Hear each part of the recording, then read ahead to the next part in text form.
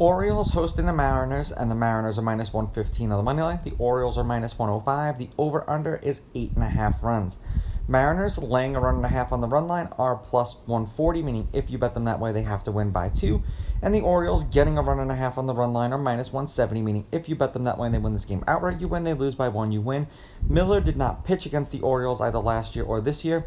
The Mariners are 6-3 as a team in his 9 starts. They've won his last 2 starts. He's averaging 5 2/3 innings pitched and 5 strikeouts per game in those games. For Kremer, he pitched once against the Mariners last year, 7 shutout innings. They actually lost that game 2-0. That was in Seattle, and he struck out 5. The Orioles are 7-3 as a team in his last 10 starts. He's averaging 5 1/3 innings pitched and 5.3 strikeouts per game in his last 10 starts. Head-to-head, the road team is 6-4. The Mariners are 6-4. The Mariners are on a 3-game winning streak. The favorite is 5-5 on the money line. The favorite or the underdog getting or laying runs is 5-5. There's only been one one-run game in their last 10 meetings. The over is hit in their last 2. The over is 6-4 in their last 10. And the over 8.5 runs is also 6-4 in their last 10.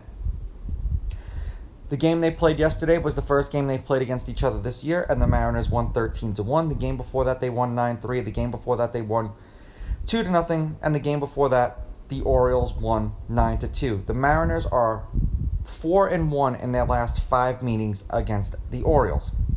The Mariners are 6-4 in their last 10. The under is 5-4-1 in their last 10 games overall.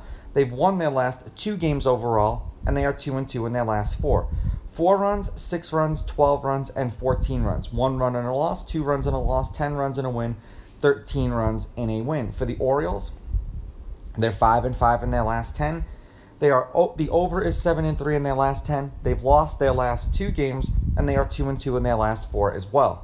9 runs, 14 runs, 9 runs, and 14 runs. 6 runs and a win, 8 runs and a win, 2 runs and a loss, 1 run in a loss. I'm on the fence because yesterday I took the Orioles because they were a home underdog. They're a home underdog again. Both of these pitchers have been pitching well this year. It's just a matter of who do you trust a little bit more. The Mariners seem to be playing well against the Orioles, so I'm going to take the Mariners with the money line. I'm going to take the Mariners laying the runs, and I'm going to go over. These are just my picks. If you disagree, please go with your gut, and please bet responsibly.